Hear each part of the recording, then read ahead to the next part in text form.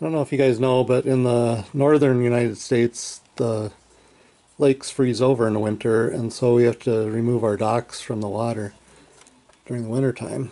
That's because the big sheets of ice can move around and they'll destroy the dock. Anyway, this is a winch that I put together that adjusts the height of the dock, the poles that hold the dock up, and so you slip this pipe is attached to the winch, so it slips over the top of the dock posts, and in my case they're aluminum pipes, and then you can hook the hook onto the dock and then crank on the winch, and then it lifts the dock to whatever height you want to adjust it to, and then you just tighten the screws to hold it into that position. So I just made this one. I bolted the lower bolt is a shorter one. You can see the head there. It still fits over my pipes.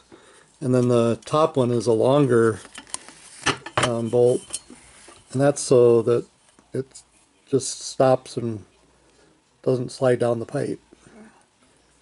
So I'll show you guys how this works. Okay, so my dock's 170 feet long, and it's aluminum decking.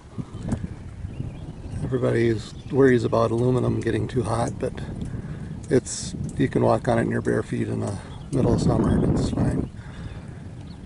So anyway, I don't have any of the posts down. The stock is all on wheels, so there are several sets of wheels, and those wheels are adjustable with this crank. It just fits into a hole in the side of the dock and cranks the section wheels up and down. But each set of posts, there's no easy way to raise or lower the dock to get it to the exact height there. So anyway, that's what I'm going to show you. So I'm out towards the end of the dock, and so this dock is designed and built by Hewitt. It's a Minnesota company, and so they have this crank you can just put through a hole in the dock here, and you can just turn that crank, and that adjusts the set of wheels.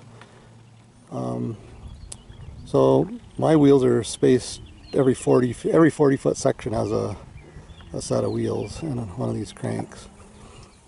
But what I want to show you guys is the posts are aluminum, and so there's the winch stuck on top of this post, and I'll show you how that works. Okay, so at the side of the dock is this aluminum extrusion with a square-headed nut, and so you just loosen that square-headed bolt, I should say, and then the dock can move up, sliding up on the pipe as you turn the crank on the winch. So, and then I just have a level on across the dock so that I can adjust it until the dock sits level.